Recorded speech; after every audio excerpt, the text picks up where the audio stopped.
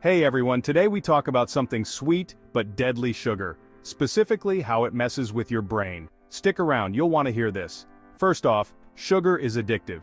Just like drugs, sugar causes a release of dopamine, the feel-good hormone. That's why you crave that candy bar. Secondly, sugar can impair your memory.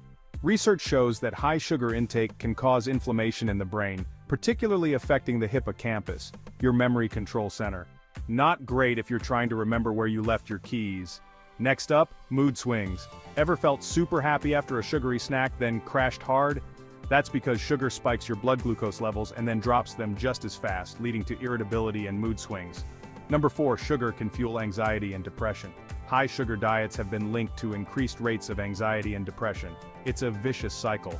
You feel down, you eat sugar to feel better, and it just makes things worse. Fifth on the list, sugar disrupts your sleep.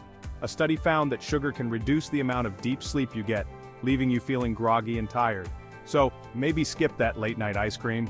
Sixth, sugar affects your focus and concentration. Consuming too much sugar can make it harder to concentrate and stay focused.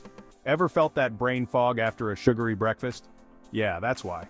Seventh, sugar can lead to cognitive decline.